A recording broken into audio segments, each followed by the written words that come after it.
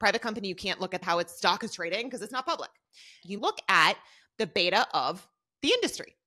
So the thing is that with a beta, the movement of your stock, the riskiness, right, or of how much it's moving, it is going to be influenced by leverage. It is influenced by how much debt the company has on it.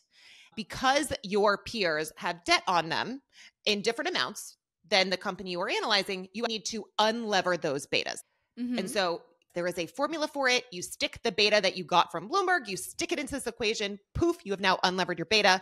That is called your asset beta. The unlevered beta, where you've removed the leverage from the beta, that is your asset beta. And that is what, if you were to look at the industry, right, if you look at company A, B, C, D, you take the mean or the median, and you get what is the average of your peers. Now, there is one last little wrinkle, because guess what? That is the asset beta, and your company that you're analyzing probably has debt on it.